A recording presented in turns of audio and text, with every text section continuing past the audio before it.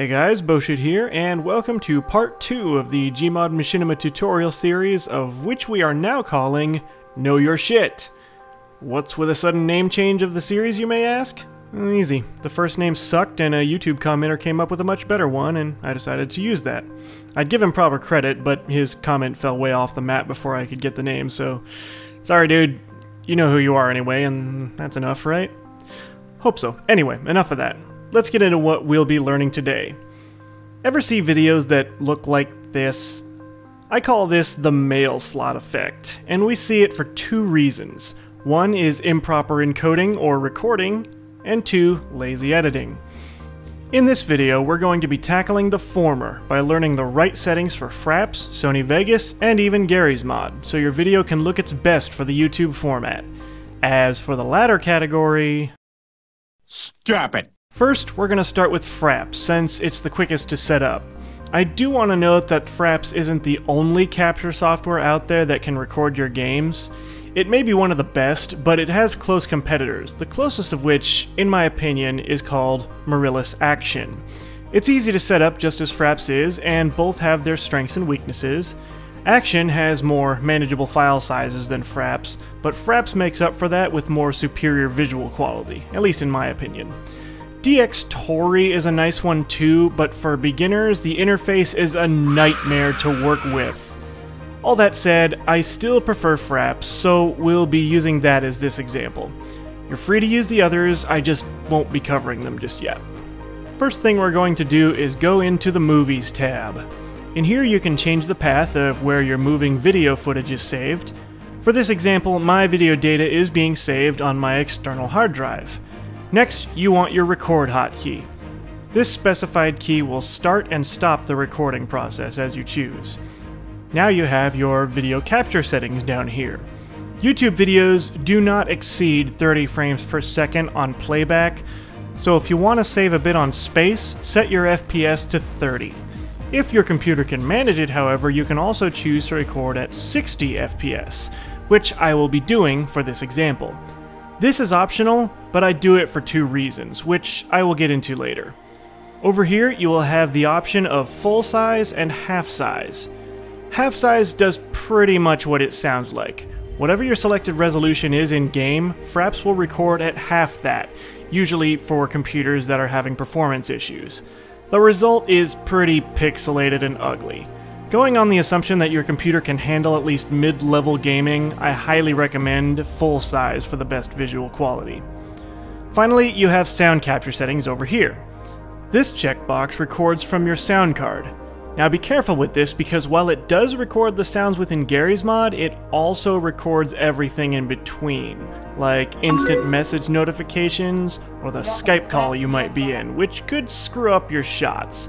For this reason, and because I've collected a very large sound effects library, I personally just don't record sound at all and add my own in editing. Now this checkbox is used for recording your microphone for commentary purposes. There's no reason to use this feature in your GMod Machinima because it's mostly used in case you want to stop doing anything worthwhile and just do hammed up reactionary Let's Plays. You know I'm only kidding, right? Now that we got the Movies tab set up, we'll quickly go into the Screenshots tab. Normally Garry's mod has a tool to make screenshots, but I suggest you let Fraps handle that as well, because the quality is just better. Just pick your preferred path like before, your screenshot hotkey, and your chosen file extension, and you're good to go.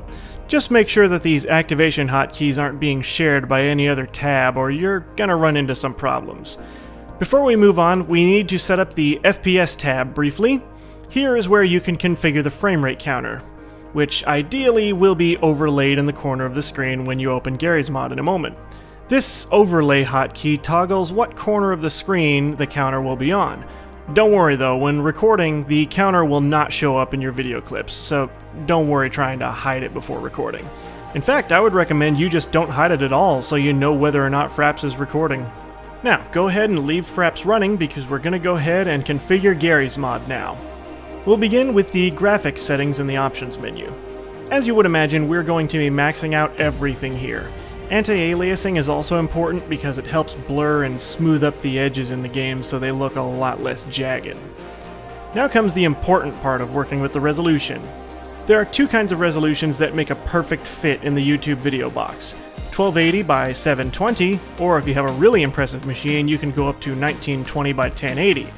When deciding on using the 1080p resolution, make sure your monitor can actually support the resolution, and most importantly, make sure your computer is strong enough for Fraps to maintain a frame rate of over 30 FPS when recording. To test this, let's set the resolution to 1920 by 1080 and run a single player game. You may have noticed by now the yellow frame rate counter I mentioned earlier.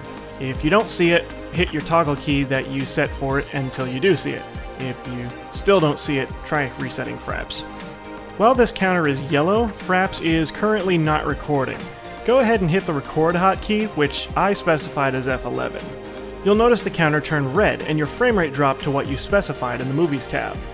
I set it to 60, and you'll notice my computer is having no trouble at all maintaining this. If recording maintains 30 FPS or above, then you're good to go on using 1920 by 1080 resolution.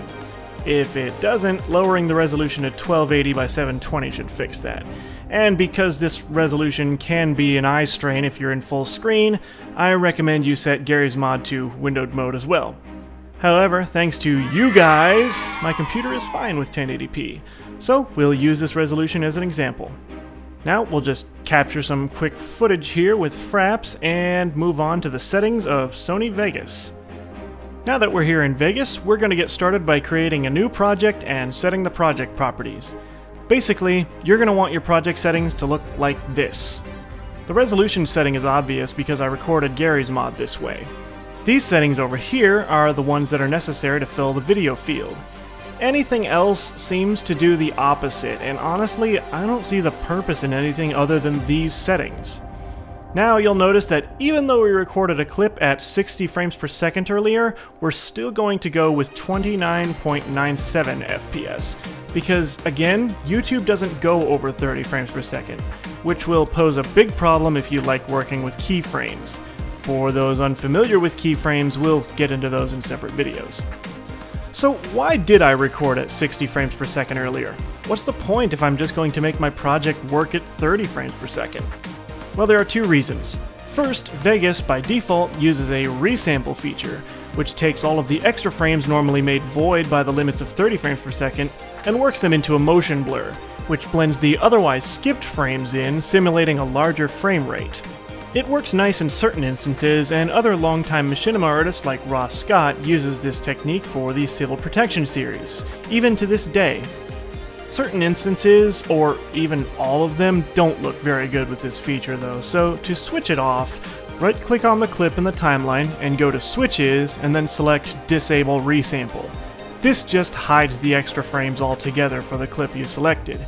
You can even use this method when selecting multiple clips, so you don't have to right-click every single clip in your project. The other advantage to recording at 60 FPS is when you suddenly decide to make a certain shot you already have in slow motion.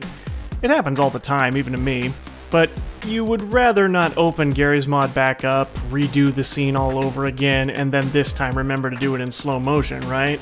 Well, by having shots at 60 frames per second, you can stretch it out a lot better, and it'll look smoother than if you were to stretch it out with 30 frames per second.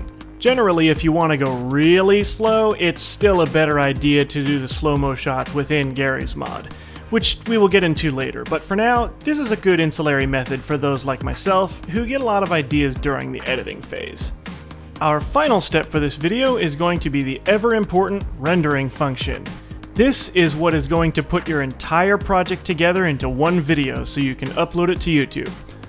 I'm gonna be honest with you, I still, even to this day, can't decide between the WMV and MP4 formats.